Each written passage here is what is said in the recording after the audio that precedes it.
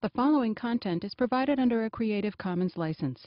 Your support will help MIT OpenCourseware continue to offer high-quality educational resources for free. To make a donation or to view additional materials from hundreds of MIT courses, visit MIT OpenCourseware at ocw.mit.edu. So we're ready to begin the fifth lecture. I'm glad to be back. Thank you for entertaining my colleague Haynes Miller. So today we're going to continue where he started. Namely, what he talked about was the chain rule, which is probably the most powerful technique for extending the kinds of functions that you can differentiate. Now we're going to use the chain rule in some rather clever algebraic ways today. So the topic for today is what's known as implicit differentiation.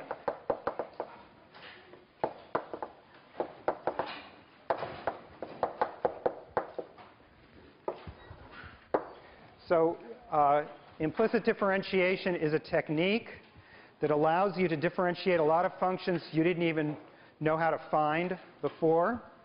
And it's a technique, let's wait for a few people to sit down here. Physics, huh? Okay. Well, more physics. We'll take a break. You can get those after class. All right. So we're talking about implicit differentiation, and I'm going to illustrate it by several examples. So this is one of the most important and basic formulas that we've already learned part way, namely the derivative of x to a power is a times x to the a minus 1. Now, what we've done so far, what we've got so far is the exponents 0, plus or minus 1, plus or minus 2, etc. You did the positive integer powers in the first lecture, and then yesterday, Professor Miller told you about the negative powers. So what we're going to do right now, today, is we're going to consider the exponents which are rational numbers, ratios of integers. So a is m over n, m and n are integers. All right, so that's our goal for right now, and we're going to use this method of implicit differentiation. In particular, it's important to realize that this covers the case m equals 1, and those are the nth roots. So when we take the 1 over n power, we're going to cover that right now, along with many other examples. Okay? So this is our first example. So how do we get started? Well, we just write down a formula for the function. The function is y is equal to x to the power m over n. That's what we're trying to deal with. And now there's really only two steps. The first step is to take this equation to the nth power. So write it as y to the n is equal to x to the m. All right, so that's just the same equation rewritten. And now what we're going to do is we're going to differentiate. So we're going to apply d by dx to the equation. Now, why is it that we can apply it to the second equation, not the first equation? So maybe I should call these equations 1 and equation 2. The point is that we can apply it to equation 2. Now, the reason is that we don't know how to differentiate x to the m over n. That's something we just don't know yet. But we do know how to differentiate integer powers. Those are the things that we took care of before. So now we're in shape to be able to do the differentiation. So I'm going to write it out explicitly over here without carrying it out just yet. That's d by dx of y to the n is equal to d by dx of x to the m power. And now you see this expression here requires us to do something we couldn't do before yesterday, namely this y is a function of x. So we have to apply the chain rule here. So this is the same as, this is by the chain rule now, d by dy of y to the n times dy dx. And then on the right-hand side, we can just carry it out. We know the formula. It's mx to the m minus 1. All right, so this is our scheme. And now you'll see in a minute why we win with this. So first of all, there are two factors here. One of them is unknown. In fact, it's what we're looking for. But the other one is going to be a known quantity because we know how to differentiate y to the n with respect to y. That's the same formula, although the letter has been changed. And so this is the same as, I'll write it underneath here, n y to the n minus 1 dy dx is equal to m x to the m minus 1.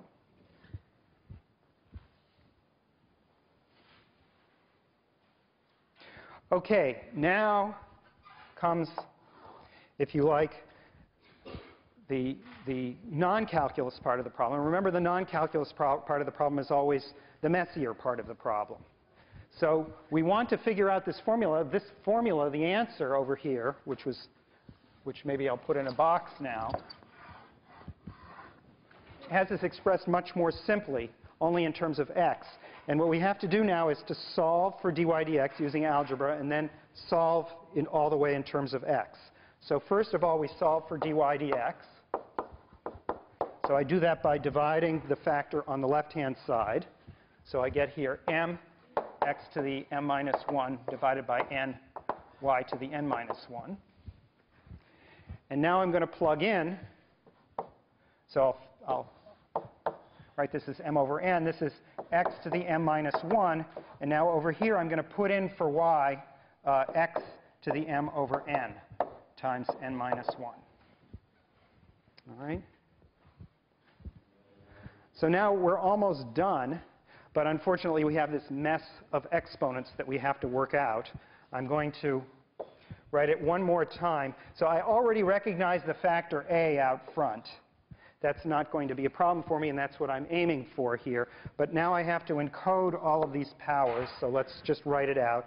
It's m minus 1, and then it's minus the quantity n minus 1 times m over n. All right, so that's the law of exponents applied to this ratio here. And then we'll do the arithmetic maybe just over here in the next board. So we have here m minus 1 minus n minus 1 m over n is equal to m minus 1. And if I multiply n by this, I get minus m. And if the second factor is a minus, that's a plus. And so it's plus m over n. So altogether, the two m's cancel. And I have here minus 1 plus m over n. And lo and behold, that's the same thing as a minus 1. Just what we wanted. All right, so this equals a x to the a minus 1. Again, just a bunch of arithmetic. From this point forward, from this substitution on, it's just the arithmetic of exponents.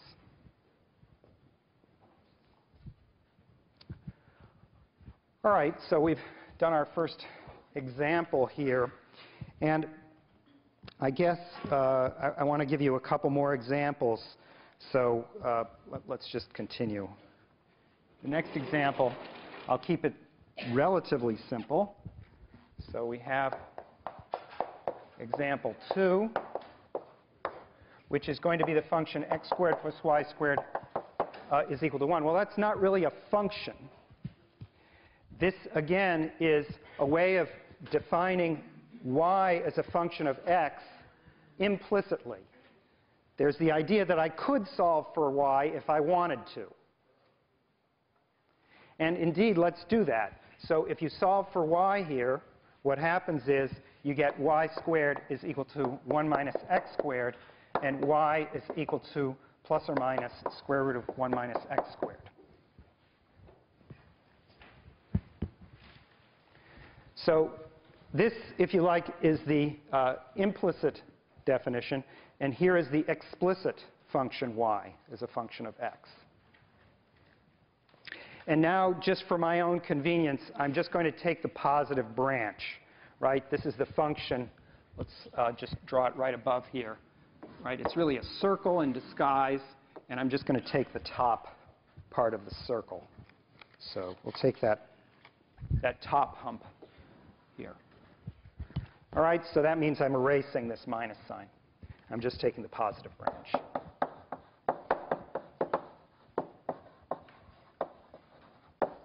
Just for my convenience, I could do it just as well with the negative branch. All right, so now I've taken the solution, and I can differentiate this. So rather than using this dy by dx notation over here, I'm going to switch notations on over here because it's less writing, and I'm going to write y prime and change notations. Okay, so I want to take the derivative of this. Well, this is a somewhat complicated function here. It's the square root of 1 minus x squared. And the right way always to look at functions like this is to rewrite them using the fractional power notation. All right? That's the first step in computing a derivative of a square root. And then the second step here is what? Somebody want to tell me? What? Chain rule. Yeah, that's good.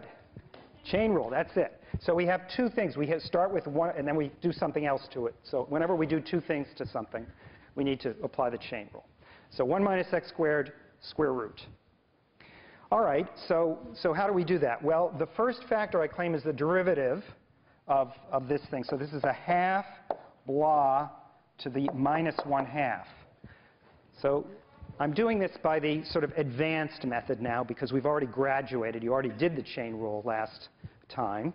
So what does this mean? This is an abbreviation for the derivative with respect to blah of blah to the 1/2, whatever it is.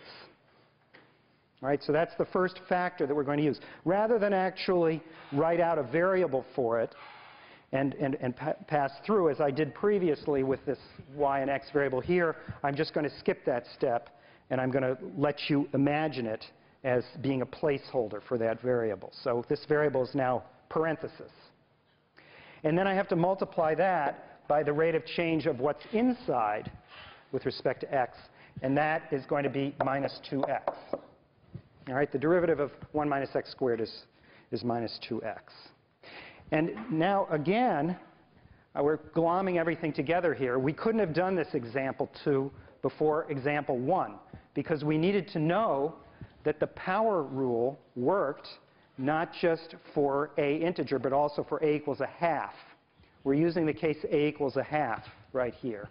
It's 1/2 times, and this minus 1/2 here is a minus 1, right? So this is the case a equals 1/2.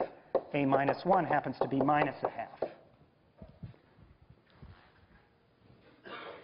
Okay, so I'm putting all of those things together, and you know, within a week you have to be doing this very automatically. So we're going to do it at this speed now.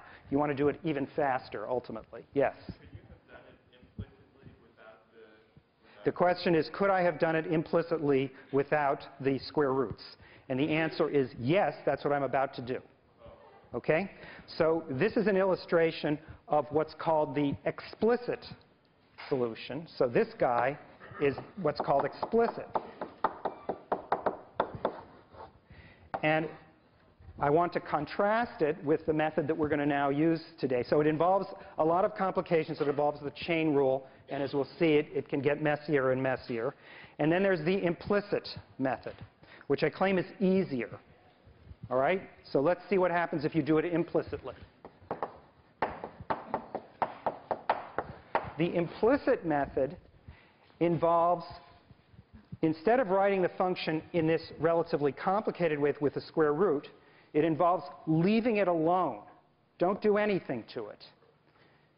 In this previous case, we were left with something which was complicated, say, x to the 1/3 or x to the 1/2 or something complicated. We had to simplify it. We had an equation 1 which was more complicated. We simplified it and then differentiated it. And so that was the simpler case. Well, here the simplest equation for us to differentiate is the one we started with, because squares are practically the easiest things after first powers or maybe 0th powers to differentiate. So we're leaving it alone. This is the simplest possible form for it. And now we're going to differentiate. So what happens? So again, what's the method? Let me remind you. You're applying d by dx to the equation. So you have to differentiate the left side of the equation and differentiate the right side of the equation. So it's this.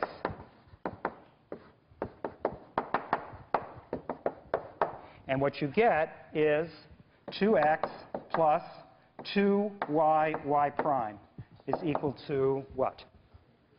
0. Derivative of 1 is 0. All right, so this is the chain rule again. I did it a different way. I'm trying to get you used to many different notations at once here. Well, really just two, just the prime notation and the dy dx notation.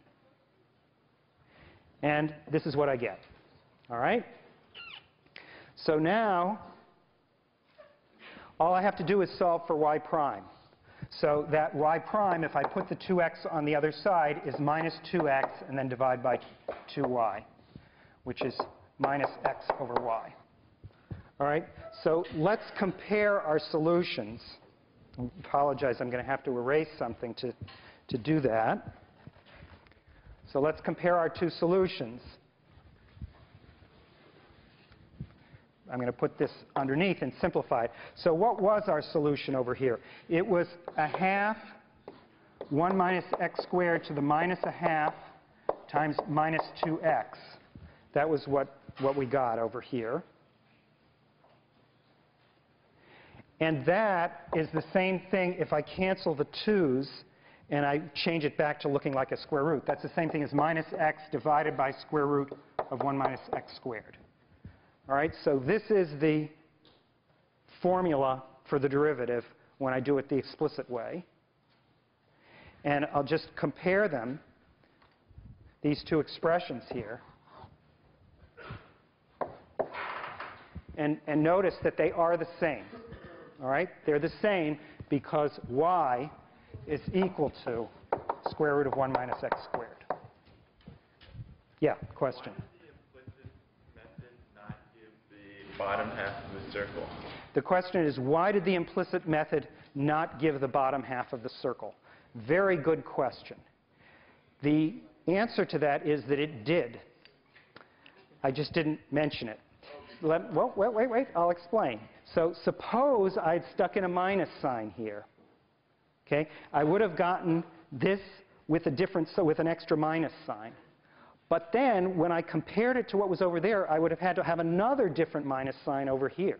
So actually, both places would get an extra minus sign, and they would still coincide. So actually, the implicit method is a little better. It doesn't even notice the difference between the branches. It does the job on both the top and the bottom half.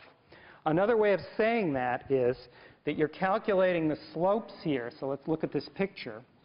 Here's a slope. Let's just take a look at a positive value of x and just check the signs to see what's happening. If you take a positive value of x over here, x is positive, this denominator is positive, the slope is negative. You can see that it's tilting down.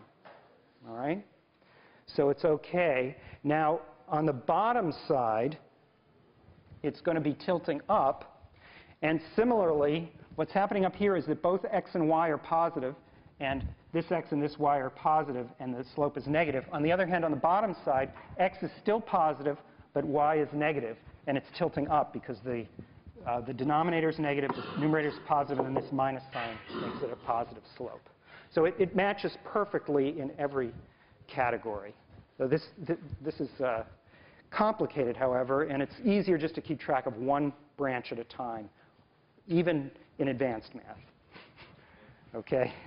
So we only do it one branch at a time. Other questions?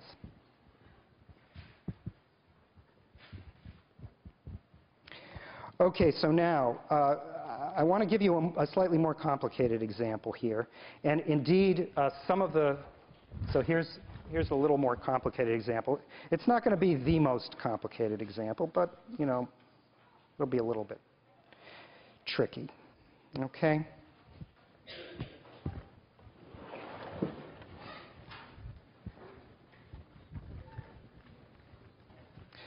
So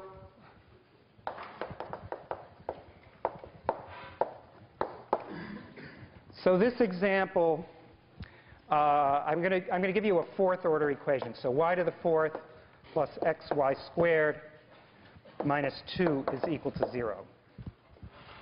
Right? Now, it just so happens that there's a trick to solving this equation. So actually, you can do both the explicit method and the non-explicit method.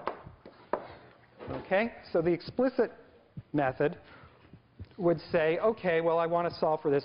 So I'm going to use the quadratic formula, but on y squared. This is quadratic in y squared, because there's a fourth power and a second power, and the first and the third powers are missing. So this is y squared is equal to minus x plus or minus the square root of x squared minus 4 times minus 2 divided by 2. Okay. So this x is the b, this minus 2 is the c, and a is equal to 1 in the quadratic formula. And so the formula for y is plus or minus the square root of minus x plus or minus the square root of x squared plus 8 divided by 2. All right? So now you can see this problem of branches. This happens actually in a lot of cases, coming up in an elaborate way. You have two choices for the sign here. You have two choices for the sign here. Conceivably, there are as many as 4 roots to this equation because it's a fourth degree equation. It's quite a mess. You should have to check each branch separately. And this really is that level of complexity. And in general, it's very difficult to figure out the formulas for quartic equations. But fortunately, we're never going to use them. That is, we're never going to need those formulas. So the implicit method is far easier. So the implicit method just says, OK, I'll leave the equation in its simplest form and now differentiate. So when I differentiate, I get 4y cubed y prime plus, now here I have to apply the product rule. So I differentiate the x and the y squared separately. First, I differentiate with respect to x, so I get y squared. Then I differentiate with respect to the other factor, the y squared factor, and I get x times 2y y prime. And then the 0 gives me 0, so minus 0 equals 0. All right, so there's the implicit differentiation step. And now I just want to solve for y prime. So I'm going to factor out 4y cubed plus 2xy. That's the factor on y prime. And I'm going to put the y squared on the other side, minus y squared over here. And so the formula for y prime is minus y squared divided by 4y cubed plus 2xy. So that's the formula for the solution, for the slope. Do you have a question? For the y, would we have to put in what we solved for explicit? So the question is, for the y, would we have to put in what we solved for in the explicit equation? And the answer is absolutely yes. That's exactly the point. So this is not a complete solution to a problem. We started with an implicit equation, we differentiated, and we got, in the end, also an implicit equation. It doesn't tell us what y is as a function of x. We have to go back to this formula to get the formula for x. So for example, well, let me give you an example here. So this is the hides a degree of complexity of the problem, but it's a degree of complexity that we must live with here. So for example, at x equals 1, you can see that y equals 1 solves. That happens to be, solves y to the 4th plus xy squared minus 2 is equal to 0. That's why I picked the 2, actually. So it would be 1 plus 1 minus 2 equals 0. I just wanted to have a convenient solution there to pull out of my hat at this point. So I did that. And so we now know that when x equals 1, y equals 1, so at 1, 1 along the curve, the slope is equal to what? Well, I have to plug in here minus 1 squared divided by 4 times 1 cubed plus 2 times 1 times 1. That's just plugging in that formula over there, which turns out to be minus 1/6. All right, so I can get it. On the other hand, but at, say, x equals 2, we're stuck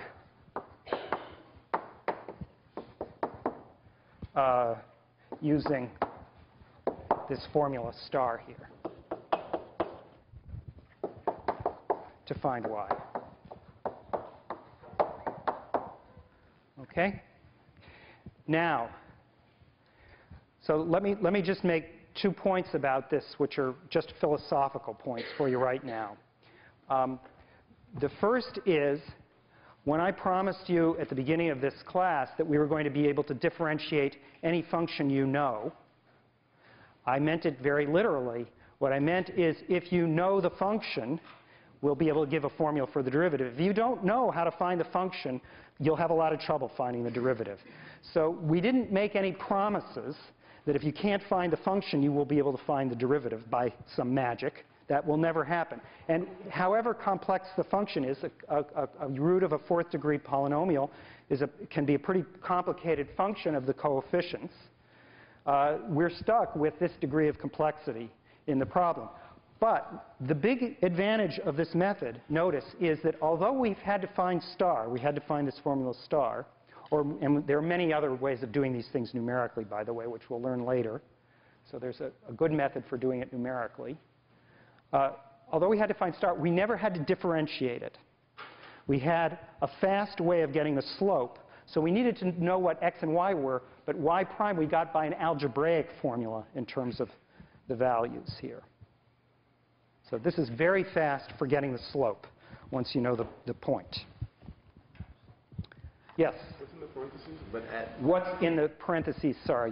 This is, well, let's see if I can manage. Is this little, is this the parentheses you're talking about? Ah. Say. Oh, that says say. Well, so maybe I should put commas around it. But it was S-A-Y, comma, comma. Okay? Well, here was at x equals 1. And here's but at, say, I'm just throwing out a value here. Any other value. Actually, there is one value, my favorite value. Well, this is easy to evaluate, right? X equals 0. I can do it there. That's maybe the only one which is, the others are a nuisance. Okay.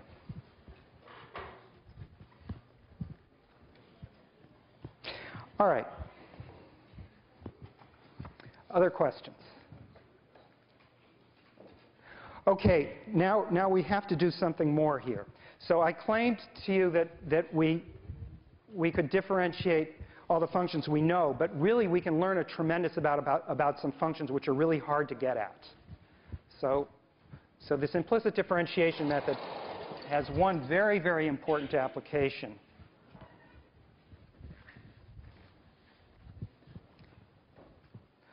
To finding inverse functions, or finding derivatives of inverse functions. So let's talk about that next.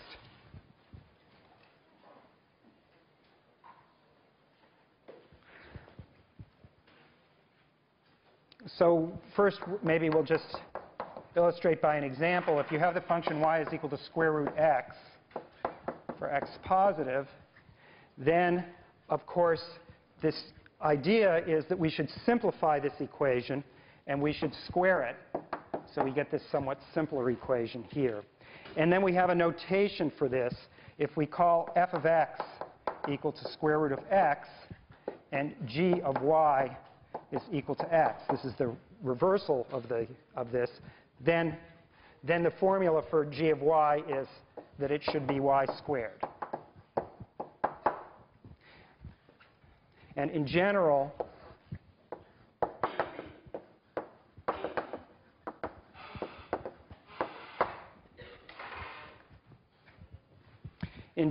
if we start with any old y is equal to f of x, and we just write down this is the defining relation for a function g, the property that we're saying is that g of f of x has got to bring us back to x. And we write that in a couple of different ways. We call g the inverse of f, and also we call f the inverse of g. Although I'm going to be silent about which variable I want to use because people mix them up a little bit, as we'll be doing when we draw a few pictures of this.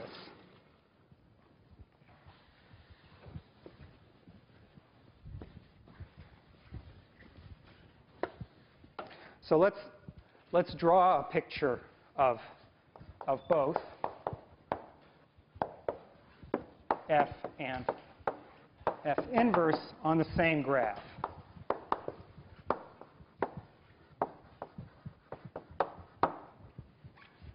So first of all, I'm going to draw the graph of f of x is equal to square root of x. All right, that's some shape like this. And now, in order to understand what g of y is, so let's do the analysis in general, but then we'll draw it in this particular case. If you have g of y is equal to x, that's really just the same equation, right? This is the equation g of y is equal to x. That's y squared equals x. This is y equals square root of x. Those are the same equation. It's the same curve. But suppose now that we wanted to write down what g of x is. Okay, in other words, we wanted to switch the variables, so draw them, as I said, on the same graph with the same x and the same y axes. Then that would be, in effect, trading the roles of x and y. We have to rename every point on the graph, which is the ordered pair x, y, and trade it for the opposite ones. And when you exchange x and y, so to do this, exchange x and y. And when you do that, graphically, what that looks like is the following. Suppose you have a place here, and this is the x, and this is the y. Then you want to trade them. So you want the y here, right, and the x up there. So it's this sort of opposite place over there. And that is the place which is directly opposite this point across the diagonal line x equals y. So you reflect across this, or you flip across that, and you get this other shape that looks like this. Maybe I'll draw it with a colored piece of chalk here. All right. So this guy here is y equals f inverse of x, right? And indeed, if you look at these graphs, this one is the square root. This one happens to be y equals x squared. Right? They're just, it's if you take this one and you turn it and you reverse the roles of the x-axis and the y-axis and tilt it on its side. All right, so that's a picture of what an inverse function is. And now I want to show you that the method of implicit differentiation allows us to compute the derivatives of inverse functions. So let me just say it in general, and then I'll carry it out in particular. So implicit differentiation allows us to find the derivative of any inverse function provided we know the derivative of the function.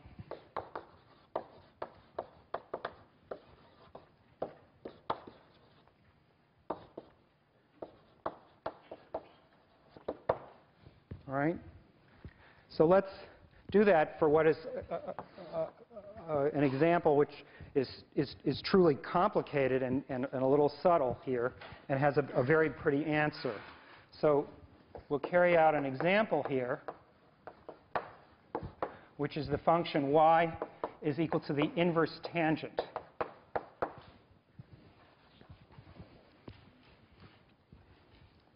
So again, for the inverse tangent, all of the things that we're going to do are going to be based on simplifying this equation by taking the tangent of both sides. So let me remind you, by the way, the inverse tangent is what's also known as arctangent of x. That's just another notation for the same thing. And the way what we're going to use to describe this function is the equation tan y is equal to x. That's what happens when you take the tangent of this function. So this is how we're going to figure out what the function looks like.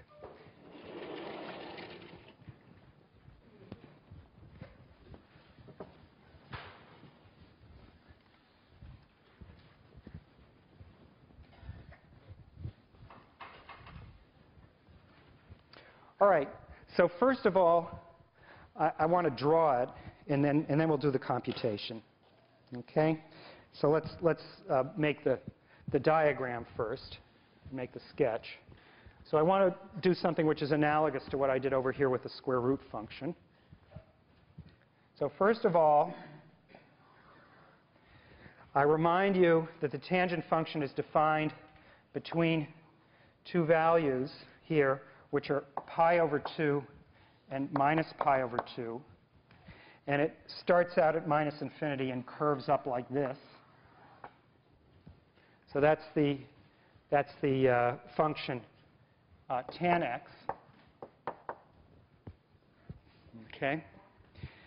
And so the one that we have to sketch is this one which we get by reflecting this across the axis. All right? So that's going to be, well, not the axis, sorry, the diagonal. All right? This slope, by the way, should be less, so a little lower here so that we can have it going down and up. All right, so let me show you what it looks like. So on the front end, it's going to look a lot like this one. So this one had curved down, and so the reflection across the diagonal curved up. Here this is curving up, so the reflection is going to curve down. It's going to look like this. All right, maybe I should, sorry, let's use a different color because it's reversed from what we had before. So I'll just call it green. All right, we'll do this. All right, now the original curve in the first quadrant eventually had an asymptote which was straight up. So this one is going to have an asymptote which is horizontal, and that level is what? What's the highest? Right there. It's this pi over 2 up here. All right? Now, similarly, the other way, we're going to do this. And this bottom level is going to be minus pi over 2. So there's the picture of this function. It's defined for all x So this green guy is y equals tan inverse x. And it's defined all the way from minus infinity to infinity. And to use a notation that we had from limit notation, as x goes to infinity, let's say, tan inverse x is equal to pi over 2.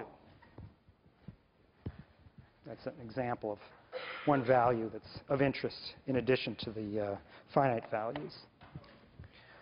Okay, so now the first ingredient that we're going to need is we're going to need the derivative of the tangent function. So I'm going to recall for you, and you maybe haven't worked this out yet, but I hope that many of you have, that if you take the derivative with respect to y of tan y, so this you do by the quotient rule. So this is of the form u over v, right? You use the quotient rule. So I'm going to skip this. Okay? But what you get in the end is some marvelous simplification. It comes out to be cosine squared y. Here, 1 over cosine squared. You can recognize the cosine squared from the fact that you should get v squared in the denominator. And somehow the numerator all cancels and simplifies to 1. Okay? And this is also known as secant squared y. All right? So that's something that, if you haven't done it yet, you're going to have to do this as an exercise. All right. Okay, so we need that ingredient, and now we're just going to differentiate our equation. And what do we get? We get, again, d by dy tan y times dy dx is equal to 1. Or, if you like, 1 over cosine squared y times, in the other notation, y prime is equal to 1. So I've just used the formula that I just wrote down there.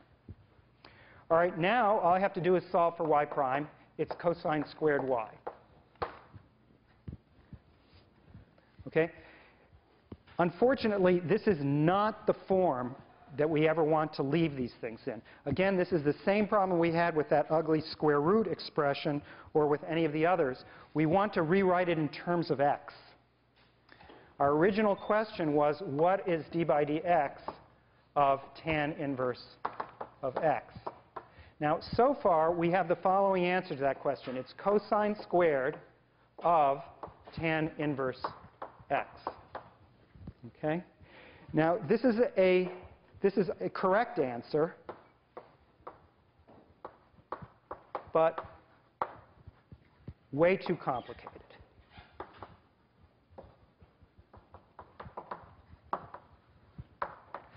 Now, that doesn't mean that if you took a random collection of functions, you wouldn't end up with something this complicated. But these particular functions, these beautiful circular functions involved with trigonometry, all have very nice formulas associated with them. And this simplifies tremendously. And so one of the skills that you need to do to develop when you're dealing with trig functions is to simplify this. And so let's see now that expressions like this all simplify. So here we go. There's only one formula, one ingredient that we need to use to do this, and then we're going to draw a diagram. So the ingredient, again, is the original defining relationship that tan y is equal to x. So tan y equals x can be encoded in a right triangle in the following way. Here's the right triangle, and tan y means that y should be represented as an angle. And then its tangent is the ratio of this vertical to this horizontal side. So I'm just going to pick two values that work, namely x and 1. Those are the simplest ones. So I've encoded this equation in this picture. And now, all I have to do is figure out what the cosine of y is in this right triangle here. In order to do that, I need to figure out what the hypotenuse is. But that's just square root of 1 plus x squared. And now I can read off what the cosine of y is.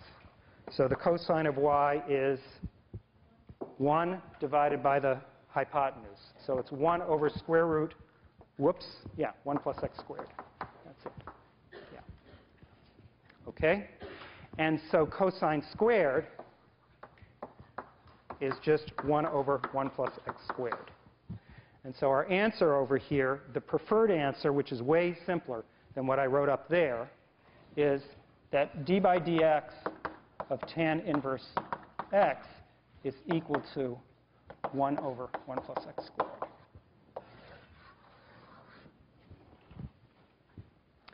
Okay? Now, maybe I'll stop here for one more question. I have one more calculation which I can do even in less than a minute. So we have a whole minute for questions. Any questions? Yeah. What happens to the inverse? Say that again. Inverse tangent. What happens to the inverse tangent?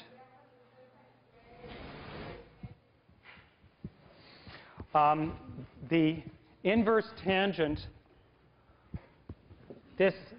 okay, so this inverse tangent is the same as this y here. Those are the same thing. So what I did was I skipped this step here entirely. I never wrote that down, but the inverse tangent was that y. The issue was, what's a good formula for cosine y in terms of x? So I am evaluating that, but I'm doing it using the letter y. So in other words, what happened to the inverse tangent is that I called it y, which is what it's been all along. Okay, so now I'm going to do the case of the sine, the inverse sine. And I'll show you how easy this is if I don't fuss with, because this one has an easy trig identity associated with it.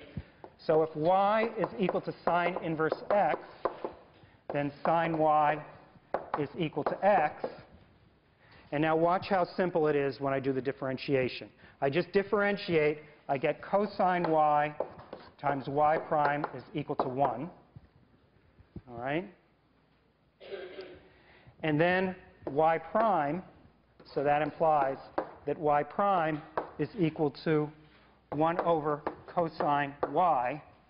And now to rewrite that in terms of x, I have to just recognize that this is the same as this.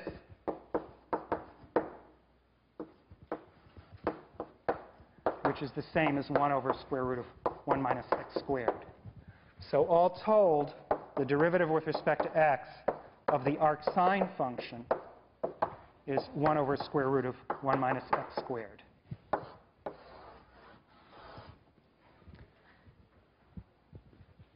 Right, so these implicit differentiations are very convenient. However, I warn you that you do have to be careful about the range of applicability of these things. And you have to draw a picture like this one to make sure you know where this makes sense. In other words, you have to pick a branch of the sine function to work that out. And there's something like that on your problem set, and it's also discussed in your text. So we'll stop here.